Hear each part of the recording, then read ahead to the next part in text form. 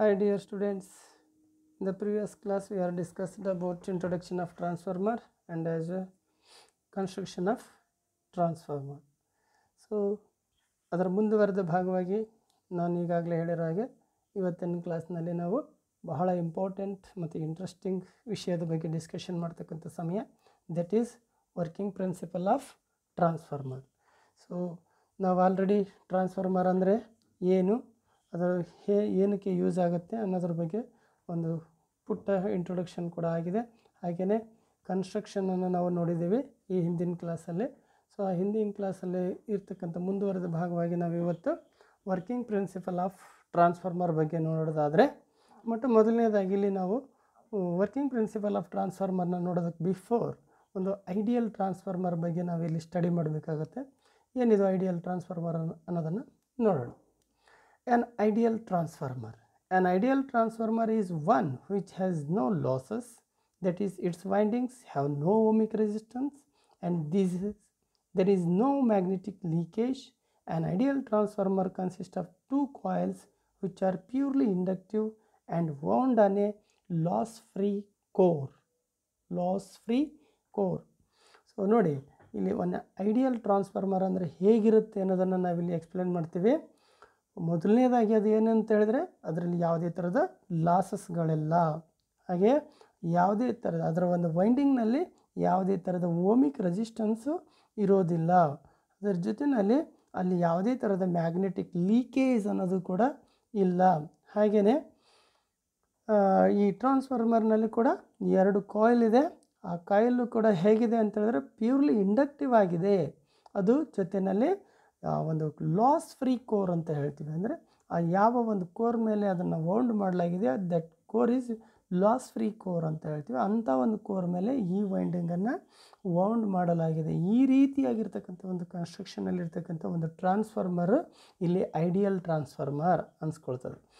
So however, it may be noted that it is impossible to realize such a transformer in practice. So ನಾವಲ್ಲಿ ನೋಡಿದ್ವಿ ಏನೆಲ್ಲ ಕೆಲವೊಂದು ಪಾಯಿಂಟ್ಗಳಿದೆ. ಆ ಎಲ್ಲ ಪಾಯಿಂಟ್ಗಳು ನಿಜವಾದ ಟ್ರಾನ್ಸ್ಫಾರ್ಮರ್ನಲ್ಲಿ ಅಂದರೆ ಆ್ಯಕ್ಚುವಲ್ ಟ್ರಾನ್ಸ್ಫಾರ್ಮರ್ನಲ್ಲಿ ಇರೋದಕ್ಕೆ ಸಾಧ್ಯನಾ ಅಂತ ನೋಡೋದಾದರೆ ಇಟ್ ಈಸ್ ಹೈಲಿ ಇಂಪಾಸಿಬಲ್ ಅಂತ ಹೇಳ್ತೀವಿ. But to realise such A transformer in practice, so ಯಾವುದೇ ಕಾರಣಕ್ಕೂ ಸಾಧ್ಯನೇ ಇಲ್ಲ. ಫಾರ್ ಕನ್ವೀನಿಯನ್ಸ್, ಸೊ ನಾವು ಅದ್ರ ಬಗ್ಗೆ ಸ್ಟಡಿ ಮಾಡಬೇಕಾದ್ರೆ ಆ ಥರದ ಒಂದು ಟ್ರಾನ್ಸ್ಫಾರ್ಮರ್ನ ನಾವಿಲ್ಲಿ ಕಲ್ಪನೆ ಮಾಡಿಕೊಂಡು ಅದರ ಒಂದು ವರ್ಕಿಂಗ್ ಪ್ರಿನ್ಸಿಪಲ್ನ ನಾವು ತಿಳ್ಕೊಂಡಾಗ ಈ ಆ್ಯಕ್ಚುಯಲ್ ಟ್ರಾನ್ಸ್ಫಾರ್ಮರ್ ಬಗ್ಗೆ ನಮಗೆ ನಿಜವಾದ ವರ್ಕಿಂಗ್ ಪ್ರಿನ್ಸಿಪಲ್ ಏನು, ಅದರಲ್ಲಿ ಏನಿದೆ, ಹೇಗೆಲ್ಲ ಅದು ವರ್ಕ್ ಮಾಡುತ್ತೆ ಅನ್ನೋದನ್ನು ತಿಳ್ಕೊಳ್ಳೋದಕ್ಕೆ ಸಹಾಯ ಆಗುತ್ತೆ. ಸೊ ಹಾಗಾಗಿ ಇಲ್ಲಿ ನಾವು ಇಂಥ ಒಂದು ಟ್ರಾನ್ಸ್ಫಾರ್ಮರ್ನ ನಾವು ಇಮ್ಯಾಜಿನ್ ಮಾಡ್ಕೊಳ್ಳೋಂಥದ್ದು, ಹೀಗಿರ್ದಿದ್ರೆ ಅನ್ನೋ ಥರ, ಹೀಗಿದ್ದರೆ ಅನ್ನೋ ಥರ ಮಾಡಿಕೊಂಡು ನಾವು ಅದರ ಬಗ್ಗೆ ಇಲ್ಲಿ ಸ್ಟಡಿ ಮಾಡಬೇಕಾಗುತ್ತೆ. We will first analyse such A transformer and then an actual transformer. ನಾವು ಈ ಥರದ ಒಂದು ಟ್ರಾನ್ಸ್ಫಾರ್ಮರ್ನ ಬಗ್ಗೆ ಅನಲೈಸ್ ಮಾಡಬೇಕು, ನಂತರದಲ್ಲಿ ಒಂದು ಆ್ಯಕ್ಚುಯಲ್ ಟ್ರಾನ್ಸ್ಫಾರ್ಮರ್ ಬಗ್ಗೆ ಸ್ಟಡಿ ಮಾಡಬೇಕಾಗತ್ತೆ, ಅನಲೈಸ್ ಮಾಡಬೇಕಾಗತ್ತೆ. ಸೊ ಹಾಗಾದರೆ an ideal transformer, let us consider an ideal transformer. It is shown figure 1. ನಿಮಗೆ ಇಲ್ಲಿ ಸ್ಕ್ರೀನ್ ಮೇಲೆ ಒಂದು ಫಿಗರ್ ಕಾಣ್ತಾ ಇದೆಯಲ್ಲ, ಅದನ್ನು ನೀವು ನೀಟಾಗಿ ಅಬ್ಸರ್ವ್ ಮಾಡಿದರೆ ಗೊತ್ತಾಗುತ್ತೆ. Whose secondary is open and whose primary is connected to A ಸೈನಿಸಾಯ್ಡಲ್ voltage V1. So ನಾವಿಲ್ಲಿ ಅಬ್ಸರ್ವ್ ಮಾಡಿ, ಈ ಒಂದು ಫಿಗರ್ನ ನೀವು ಅಬ್ಸರ್ವ್ ಮಾಡಿದರೆ ಗೊತ್ತಾಗುತ್ತೆ. V1 ಅಂದರೆ ಪ್ರೈಮರಿ ಟರ್ಮಿನಲ್ಸ್ ಅಂತ ಏನಿದೆ ಅದು ಸೆಕೆಂಡರಿ ಸೈಡು ಇದೆ. ಸೊ V1 ಅನ್ನೋ ಕಡೆಗೆ ನಾವು ಸೈನಿಸಾಯ್ಡಲ್ ವೋಲ್ಟೇಜನ್ನು ಅಪ್ಲೈ ಮಾಡೋದು ಅಥವಾ ಕನೆಕ್ಟ್ ಮಾಡೋದು, ಸೆಕೆಂಡರಿ ಸೈಡ್ ಅದನ್ನು ಓಪನ್ ಆಗಿಬಿಡೋದು ಅಂತ ಹೇಳ್ತೀವಿ. ಈ ರೀತಿಯಾಗಿ ಒಂದು ಕಂಡೀಷನಲ್ಲಿ ಈ ಟ್ರಾನ್ಸ್ಫಾರ್ಮರ್ನ ನಾವು ನೋಡಬೇಕು. ದೆನ್ ದ ಟ್ರಾನ್ಸ್ಫಾರ್ಮರ್ ವರ್ಕಿಂಗ್ ಪ್ರಿನ್ಸಿಪಲನ್ನು ನೋಡೋದಾದರೆ, the working principle of transformer, the transformer works on the principle of mutual induction of Faraday's law of electromagnetic induction. ಇಲ್ಲಿ ನಾವೀಗಾಗಲೇ ನೋಡಿದ್ದೀವಿ, ಮ್ಯಾಗ್ನೆಟಿಸಮ್ ಚಾಪ್ಟರ್ನ ನಾವು ಸ್ಟಡಿ ಮಾಡಬೇಕಾದ್ರೆ ಇದ್ರ ಬಗ್ಗೆ ನಮಗೆ ಗೊತ್ತಿದೆ ಅಂತಲೇ ಹೇಳ್ತೀನಿ. ಸೊ ಈಗ once again, the transformer works on the principle of mutual induction of Faraday's law of electromagnetic induction. ಈ ಒಂದು ಪ್ರಿನ್ಸಿಪಲ್ ಆಧಾರದ ಮೇಲೆ, Faraday's loss of electromagnetic induction, that is mutual induction, ಈ ಒಂದು ಪ್ರಿನ್ಸಿಪಲ್ ಮೇಲೆ ಈ ರೀತಿ ಆಧಾರದ ಮೇಲೆ ಇದು ಕೆಲಸ ಮಾಡ್ತಕ್ಕಂಥದ್ದು. So the applied voltage causes A small current to flow. ಈಗ ನಾವು ಪ್ರೀವಿಯಸ್ಲಿ ಒಂದು ಡ್ರಾಯಿಂಗನ್ನು ತೋರಿಸಿದ್ವಲ್ಲ, ಈ ಪ್ರೈಮರಿ ಸೈಡಲ್ಲಿ ಒಂದು ಸೈನಿಸಾಯ್ಡಿಯಲ್ ವೋಲ್ಟೇಜನ್ನು ಅಪ್ಲೈ ಮಾಡಿದಾಗ ಏನಾಗುತ್ತೆ, ಅಲ್ಲಿ small current flow in the primary winding. ಆ ಪ್ರೈಮರಿ ವೈಂಡಿಂಗಲ್ಲಿ ಒಂದು ಸಣ್ಣ ಕರೆಂಟ್ ಫ್ಲೋ ಆಗುತ್ತೆ, ಒಂದು ಸ್ಮಾಲ್ ಕರೆಂಟ್ ಫ್ಲೋ ಆಗುತ್ತೆ. This no load current is mean to, ಅಂದರೆ ಈಗ ನೋಡಿ ಸೆಕೆಂಡರಿ ಸೈಡಲ್ಲಿ ಓಪನ್ ಇದೆ, ಅದಕ್ಕೆ ನಾವು ಇದನ್ನು ನೋ ಲೋಡ್ ಕರೆಂಟ್ ಅಂತ ಹೇಳ್ತೀವಿ. ಅಲ್ಲಿ ಯಾವುದೇ ರೀತಿ ಲೋಡ್ ಇಲ್ಲ, ಸೆಕೆಂಡರಿ ಸೈಡ್ ಓಪನ್ ಇದೆ. So that is why this is no load current is mean to build up A counter electromotive force. Counter electromotive force, back E M F ಅಂತ ಹೇಳ್ತೀವಲ್ಲ ಅದು. So counter electromotive force equal and opposite to the applied voltage. ಇಂಥ ಸಂದರ್ಭದಲ್ಲಿ ಇಲ್ಲಿ ಏನಾಗುತ್ತೆ ಅಂತ ಹೇಳಿದ್ರೆ, ಈ ಟ್ರಾನ್ಸ್ಫಾರ್ಮರ್ನಲ್ಲಿ ಏನು ನಾನು ಅಪ್ಲೈಡ್ ವೋಲ್ಟೇಜನ್ನು ಕೊಟ್ಟಿದ್ದೀನಿ, ಅಲ್ಲಿ ಒಂದು ಸ್ಮಾಲ್ ಕರೆಂಟ್ ಫ್ಲೋ ಆಗುತ್ತೆ ಆ ವೈಂಡಿಂಗ್ನಲ್ಲಿ. ಆ ಕಾರಣದಿಂದಾಗಿ ಅಲ್ಲಿ ಏನಾಗುತ್ತೆ, ಒಂದು ಕೌಂಟರ್ ಇ ಎಮ್ ಎಫ್ ಅಥವಾ ಒಂದು back E M F build up ಆಗುತ್ತೆ. ಅದು ಹೇಗಿರುತ್ತೆ ಅಂತ ಹೇಳಿದ್ರೆ, ಈ ನಾವೇನು ಅಪ್ಲೈಡ್ ವೋಲ್ಟೇಜ್ ಕೊಟ್ಟಿದ್ದೀವಿ ಅದರ ಆಪೋಸಿಟಲ್ಲಿ ಆ ಒಂದು ವೋಲ್ಟೇಜ್ ಬಿಲ್ಡಪ್ ಆಗುತ್ತೆ. Since the primary winding is purely inductive and there is no output. So ಅಲ್ಲಿ ಯಾವುದೇ ಥರದ ಔಟ್ಪುಟ್ ಇಲ್ಲ. ಸೊ ಇಲ್ಲಿ ಪ್ಯೂರ್ಲಿ ಇಂಡಕ್ಟಿವ್ ಪ್ರೈಮರಿ ವೈಂಡಿಂಗ್ ಆಗಿದೆ. The primary draws the magnetising current, shortly it is A I M ಅಂತ ಹೇಳ್ತೀವಿ. The magnetising current I M only. So ಅಲ್ಲಿ ಔಟ್ಪುಟ್ಲಿ ಯಾವುದೇ ರೀತಿ ಕನೆಕ್ಷನ್ ಇಲ್ಲ. ಸೊ ಹಾಗಾಗಿ ಈ ಸಂದರ್ಭದಲ್ಲಿ ಅದು ಒಂದು ಮ್ಯಾಗ್ನೆಟೈಸಿಂಗ್ ಕರೆಂಟನ್ನು ಮಾತ್ರ ಅಲ್ಲಿ ಡ್ರಾ ಮಾಡುತ್ತೆ. The function of this current is ಮೆರಿಲಿ to magnetise the core. ಇಲ್ಲೇನು ಈ ಒಂದು ಸ್ಮಾಲ್ ಕರೆಂಟ್ ಇದೆ, ಐ ಎಮ್ ಅಂತಕ್ಕಂಥದ್ದು, ಮ್ಯಾಗ್ನೆಟೈಸಿಂಗ್ ಕರೆಂಟ್ ಅಂತಕ್ಕಂಥದ್ದು, ಇದ್ರ ಕೆಲಸ ಏನು ಅಂತ ಹೇಳಿದ್ರೆ ಆ ಕೋರನ್ನು ಮ್ಯಾಗ್ನೆಟೈಸ್ ಮಾಡ್ತಕ್ಕಂಥದ್ದು. The I M is small in magnitude and lakhs V1/90 degree ಅಂತ ಹೇಳ್ತೀವಿ.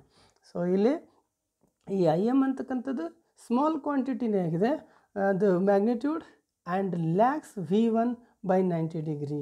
ಇಲ್ಲಿ ನಾವು ಈ ಒಂದು ಫಿಗರ್ 2ದಲ್ಲಿ ನೋಡ್ಬೋದು, vector diagram of an ideal transformer ಅಂತ ಇದೆ. ಈ ಡಯಾಗ್ರಾಮನ್ನು ನೀವು ಅಬ್ಸರ್ವ್ ಮಾಡಿದರೆ ಗೊತ್ತಾಗುತ್ತೆ.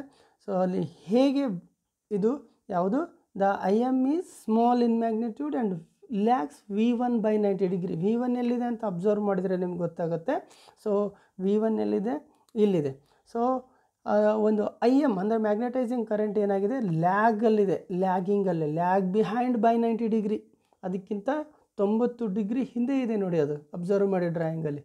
ಸೊ ಆ ಕಾರಣಕ್ಕೆ ಇದನ್ನೇನು ಹೇಳ್ತೀವಿ, by the magnetising current lag behind V1/90 degree ಅಂತ ಹೇಳ್ತೀವಿ. ದಿಸ್ ಆಲ್ಟರ್ನೇಟಿಂಗ್ ಕರೆಂಟ್ ಅಂದರೆ magnetising I M produces an alternating flux.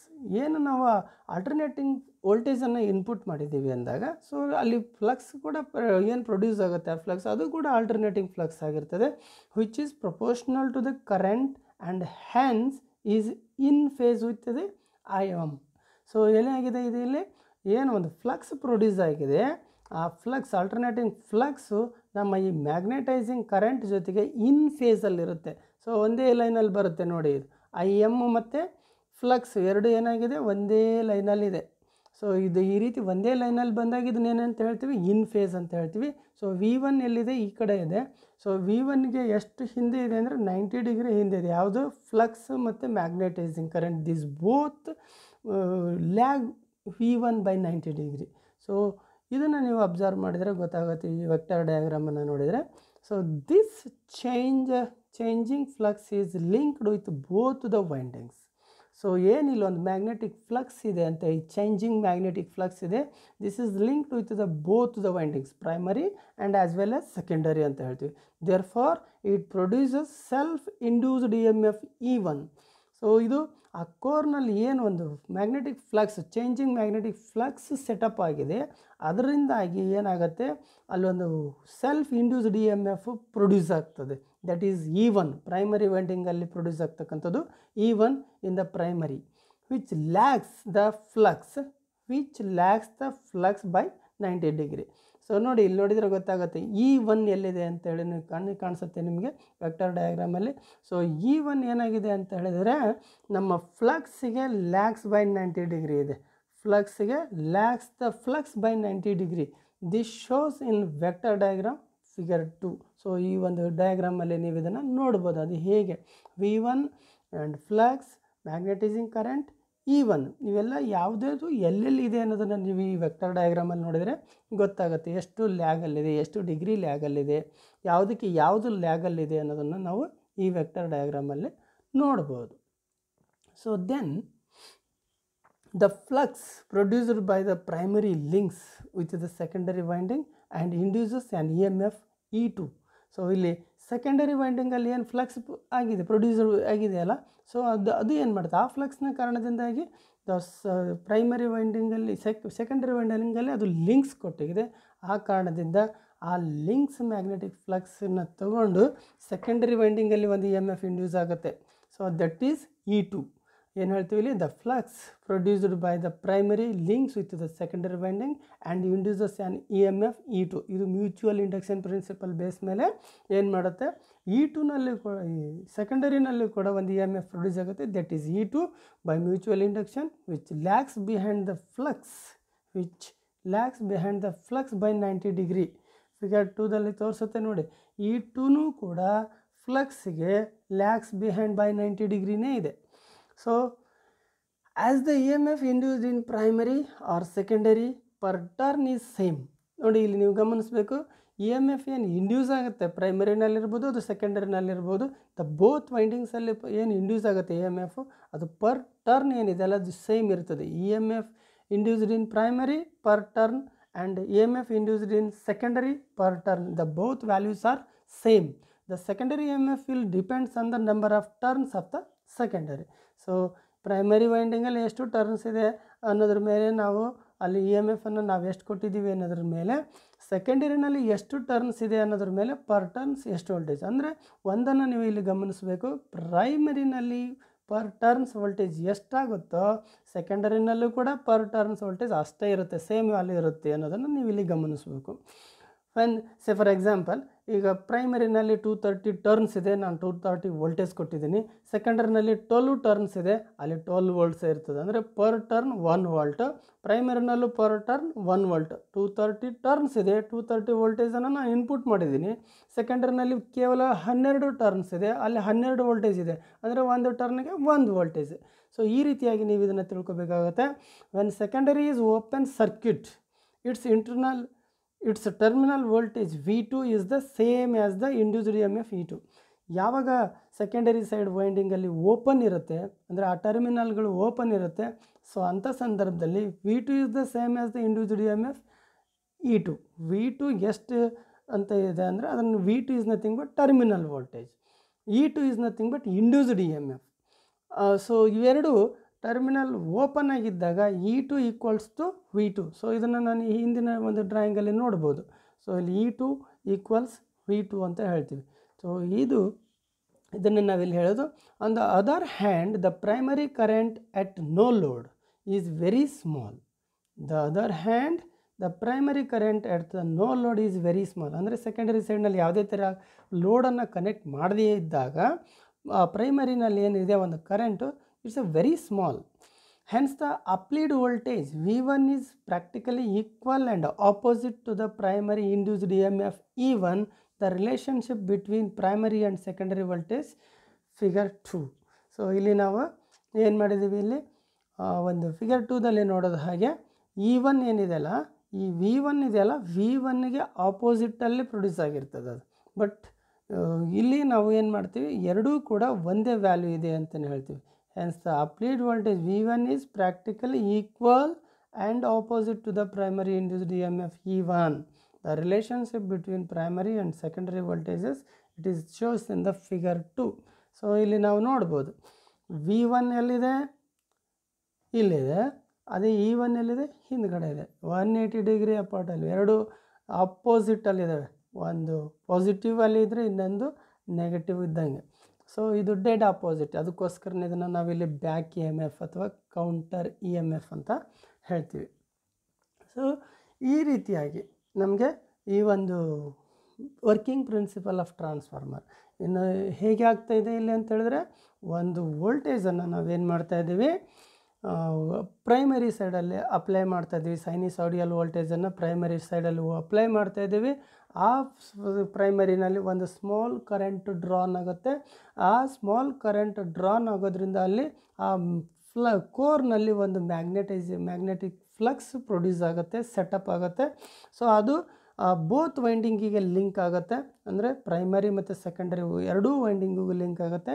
As fur the Faraday's loss of electromagnetic induction principal, ಇಲ್ಲಿ ಒಂದು ಸೆಲ್ಫ್ ಇಂಡಕ್ಷನ್ ಇದೆ, ಮತ್ತೊಂದು ಮ್ಯೂಚುವಲ್ ಇಂಡಕ್ಷನ್ ಇದೆ. Self induction ಅಂತ ಹೇಳಿದ್ರೆ ನಾವು ಯಾವ ಒಂದು ಪ್ರೈಮರಿ ವೈಂಡಿಂಗಿಗೆ ಅಪ್ಲೈಡ್ ವೋಲ್ಟೇಜನ್ನು ಕೊಟ್ಟಿದ್ದೀವೋ ಅದರಲ್ಲಿ ಒಂದು ಸ್ಮಾಲ್ ಕರೆಂಟ್ ಡ್ರಾನ್ ಆಗಿ ಅಲ್ಲೊಂದು ಫ್ಲಕ್ಸ್ ಪ್ರೊಡ್ಯೂಸ್ ಆಗಿ, ಆ ಫ್ಲಕ್ಸ್ ಪ್ರೊಡ್ಯೂಸ್ ಆಗಿರೋದ್ರಿಂದ ಅದೇ ಸೆಲ್ಫ್ ಆಗಿ ಒಂದು ಇ ಎಮ್ ಎಫನ್ನು ಇಂಡ್ಯೂಸ್ ಮಾಡುತ್ತೆ, ದಟ್ ಈಸ್ E1. ಅದನ್ನು ನಾವಿಲ್ಲಿ ಕೌಂಟರ್ ಇ ಎಮ್ ಎಫ್ ಅಂತ ಹೇಳ್ತಾ ಇದ್ದೀವಿ. ಹಾಗೆಯೇ ಸೇಮ್ ಲಿಂಕಲ್ಲಿ ಇರೋದ್ರಿಂದ, ಮ್ಯಾಗ್ನೆಟಿಕ್ ಲಿಂಕಲ್ಲಿ ಸೆಕೆಂಡರಿ ಕಾಯಿಲ್ ಇರೋದ್ರಿಂದ ಅದರಲ್ಲೂ ಒಂದು ಇ ಎಮ್ ಎಫ್ ಇಂಡ್ಯೂಸ್ ಆಗುತ್ತೆ. ಸೊ ಅದು ಮ್ಯೂಚುವಲ್ ಪ್ರಿನ್ಸಿಪಲಲ್ಲಿ ಆಗುತ್ತೆ. ಆ ಮ್ಯೂಚುವಲ್ ಪ್ರಿನ್ಸಿಪಲ್ಲಾಗೆಲ್ಲ ಆಗಿರ್ತಕ್ಕಂಥ ಇ ಎಮ್ ಎಫನ್ನು ನಾವು ಇಲ್ಲಿ E2 ಅಂತ ಹೇಳ್ತೀವಿ.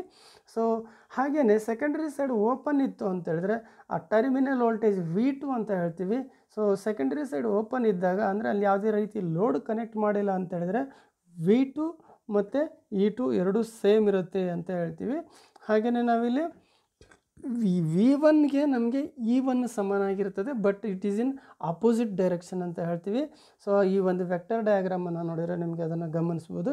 ಇಲ್ಲಿ ಒಂದನ್ನು ನಾವಿಲ್ಲಿ ಮತ್ತೆ ಒನ್ಸಗೇನೆ ನಾವು ರೀಪ್ಲೇ ಮಾಡೋದಾದರೆ V1 ರಿಲೇಷನ್ಶಿಪ್ ಮತ್ತು ಫ್ಲಕ್ಸ್ ಮತ್ತು ಮ್ಯಾಗ್ನೆಟೈಸಿಂಗ್ ಕರೆಂಟ್ ರಿಲೇಷನ್ಶಿಪ್ ನೋಡೋದಾದರೆ, ಈ ಮ್ಯಾಗ್ನೆಟೈಸಿಂಗ್ ಕರೆಂಟ್ ಮತ್ತು flux lags by 90 degree V1, ಅಂದರೆ V1ಗಿಂತನೂ ಲ್ಯಾಗಿಂಗಲ್ಲಿದೆ, ಅದು 90 ಡಿಗ್ರಿನಲ್ಲಿ. ಆ್ಯಂಡ್ ದ ಸೇಮ್ ಫ್ಲಕ್ಸ್ಗೂ ಮತ್ತು ನಮ್ಮ E1ಗೂ ಮತ್ತು E2ಗೂ ನೋಡೋದಾದರೂ ಕೂಡ ಇಲ್ಲಿ ಫ್ಲಕ್ಸ್ಗೆ ಈ E1 ಏನಾಗಿದೆ, ಲ್ಯಾಗ್ ಬಿಹೈಂಡ್ 90 ಡಿಗ್ರಿ ಇದೆ.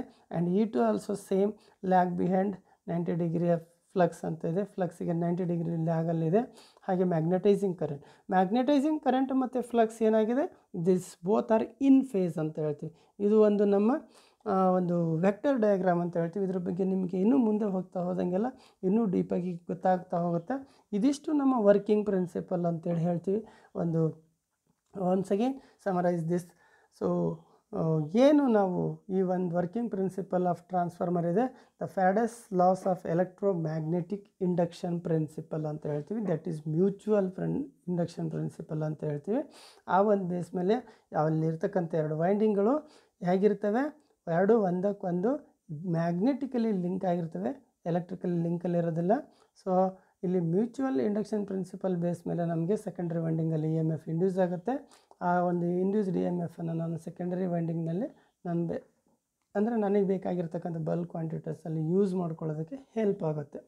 ಸೊ ಇದಿಷ್ಟು ವಿಷಯನ ನಾವು ಇಲ್ಲಿ ಗಮನಿಸಬೇಕಾಗುತ್ತೆ. ಸೊ ಇದಿಷ್ಟು ಆಧಾರದ ಮೇಲೆ ನಾವು hence we can say that next ಕ್ಲಾಸಲ್ಲಿ ನಾವು ಏನು ಮಾಡ್ಬೋದು ಅಂತ ಹೇಳಿದ್ರೆ, in the next topic is ideal ಟ್ರಾನ್ಸ್ಫಾರ್ಮರ load. ಈ ಐಡಿಯಲ್ ಟ್ರಾನ್ಸ್ಫಾರ್ಮರ್ನ ಲೋಡಿಗೆ ಕೊಟ್ಟರೆ ಏನಾಗುತ್ತೆ ಅನ್ನೋದನ್ನು ನಾವಿಲ್ಲಿ ತಿಳ್ಕೊಳ್ಳೋದು ಇಂಪಾರ್ಟೆಂಟು. ಸೊ ಅದನ್ನು ಈ ಮುಂದಿನ ಕ್ಲಾಸಲ್ಲಿ ನಾವು ಗಮನಿಸೋಣ. ಸೊ ಅದರ ನೆಕ್ಸ್ಟಲ್ಲಿ ಮತ್ತೆ ನಮಗೆ ಇನ್ನೂ ವೆರಿ ವೆರಿ ಇಂಟ್ರೆಸ್ಟಿಂಗ್ ಸಬ್ಜೆಕ್ಟ್ಗಳು ಬರ್ತಾ ಹೋಗುತ್ತೆ. ಮಿಸ್ ಮಾಡದೆ ಇದನ್ನು ಸೀರಿಯಲಾಗಿ 1 by 1 ವಿಡಿಯೋನನ್ನು ನೋಡ್ತಾ ಬನ್ನಿ. ಖಂಡಿತ it's A very interesting chapter. Transformer ಅನ್ನೋದೇ ಒಂದು ಅದ್ಭುತ. ಅದ್ರ ಬಗ್ಗೆ ತಿಳ್ಕೊಳ್ಳೋದು ಕೂಡ ಅಷ್ಟೇ ಕುತೂಹಲವಾಗಿರ್ತದೆ. ಸೊ ಯಾವುದೇ ಕಾರಣಕ್ಕೂ ಈ ಯಾವುದೂ ಕ್ಲಾಸ್ಗಳನ್ನು ಮಿಸ್ ಮಾಡ್ಕೋಬೇಡಿ. ಹಾಗೆ ಒಂದು ಕ್ಲಾಸನ್ನು ಸೀರಿಯಲ್ಲಾಗಿ ಹಾಗೆ ನೋಡ್ತಾ ಬನ್ನಿ, 1 by 1 ನೋಡ್ತಾ ಬನ್ನಿ. ಹಾಗೆ ಖಂಡಿತ ಇದು ನಿಮಗೆ ಅರ್ಥ ಆಗುತ್ತೆ. ಹಾಗೆ ಇಲ್ಲೊಂದು ಅದ್ಭುತ ಪ್ರಪಂಚ ಕೂಡ ನೀವು ಇಲ್ಲಿ ನೋಡ್ತಾ ಹೋಗ್ಬೋದು. ಈ ಟ್ರಾನ್ಸ್ಫಾರ್ಮರ್ ನಮ್ಮ ಎಲೆಕ್ಟ್ರಿಕಲ್ ಫೀಲ್ಡಲ್ಲಿ ಟ್ರಾನ್ಸ್ಫಾರ್ಮರ್ ಅನ್ನೋದೇ ಒಂದು ಅದ್ಭುತ. ಸೊ ಅದ್ರ ಬಗ್ಗೆ ನಾವು ಇನ್ನೂ ಹೆಚ್ಚಿನ ಮಾಹಿತಿಯನ್ನು ಡೇ ಬೈ ಡೇ ತಿಳಿತಾ ಹೋಗೋಣ. ನೆಕ್ಸ್ಟ್ ಕ್ಲಾಸಲ್ಲಿ ನಾನು ನೆಕ್ಸ್ಟ್ ಟಾಪಿಕ್ ಏನಿದೆ ಇಲ್ಲಿ, ideal transformer on load. It's A very interesting. So miss ಮಾಡದೆ ನೋಡಿ. Thank you.